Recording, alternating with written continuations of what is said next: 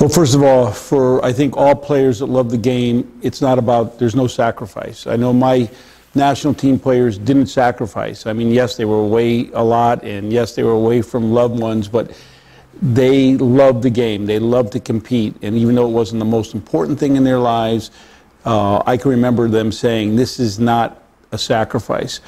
The most important thing is, I think, a commitment, a persistence, because it's not going to be a straight shot. You're not going to, join a national team and then go from, role player to starter to champion. It's just not going to be like that. It's going to be a roller coaster.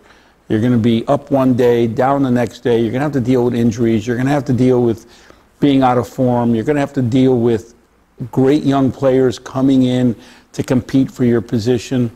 I think that's why that team in particular epitomized how you have to be as a team. They welcomed new talent in because they knew that new talent would challenge them, but it also forced them to take their games to a new level. I think that's why they played for as long as they did. The Lilies and Hams and Chastain and Joy Fawcett and Carl Overbeck and Julie Foudy, they played for many, many years. It's tough to do unless you can continue to evolve your game.